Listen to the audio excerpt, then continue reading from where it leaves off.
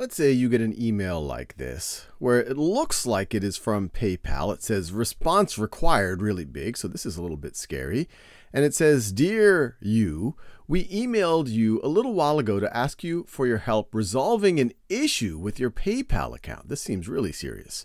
"Your account is still temporarily limited because we haven't heard from you. We noticed some unusual login activity with your account. Please check that no one has logged into your account without your permission." This is scary.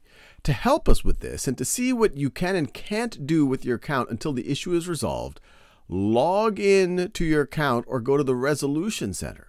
As always, if you need help or have any questions, feel free to contact us. We're always here to help. Thank you for being a PayPal customer. Sincerely, PayPal."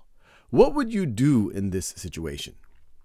Well, I think for a lot of us, our emotional response is, hey, PayPal, that's some of my money is involved there. They're talking about other people maybe trying to log in. I definitely want to resolve this.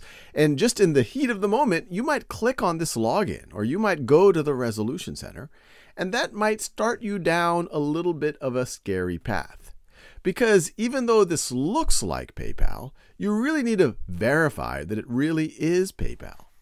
And there are some clues here that make it clear that it is not PayPal. See if you can find those. Well, the biggest clue is up here on the email address. So it says service@intl.paypal.com as its name. But when you look at the actual email address right over here, notice it actually isn't a PayPal email address. It says @outlook.com. So this is a pretty good clue that this is not from PayPal. And so what is this? Well, this is known as a phishing attack. Why is it called a phishing attack? Well, I think it's probably based on the idea that when you're trying to catch fish, you dangle some bait for the fish and you see which fish are going to bite. And so this isn't exactly phishing. They spelled the F sound PH. Because what they're really doing is they're dangling some bait in front of you and see if you're going to metaphorically get your cheek cut by the fish hook or whatever happens to fish before they get pulled out. And how would that happen metaphorically? Well, when you click on this, it probably goes to this fishy company or person's website. And that website might look like PayPal, but it's not going to be paypal.com. It's going to be some other web address. And so one way to avoid doing that, beyond looking at that this is a fishy email address, is that in some browsers or in some email readers, you can scroll over this and you'll see what the website would be. Or you can right-click on that and you could say copy the URL and you could put that in a text document to see what the actual URL is.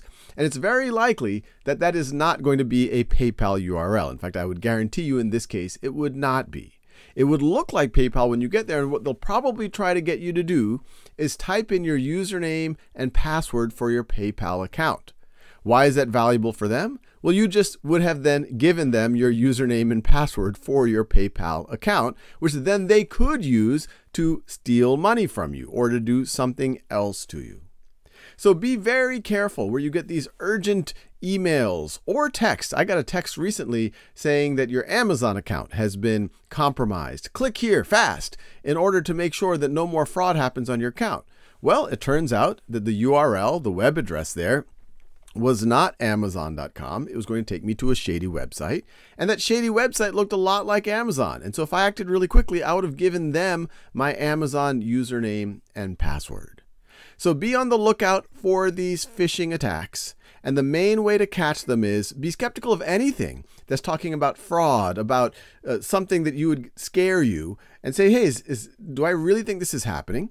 And then if you really think it might be happening, verify the email addresses, verify the web addresses that they're really coming from, who they say they're from. And it doesn't matter if the name is at something paypal.com. You have to look at the actual email address. And it doesn't matter what it says here. It matters what the actual URL is that it clicks to make sure that it isn't fishy. No pun intended. Or actually, that pun was intended.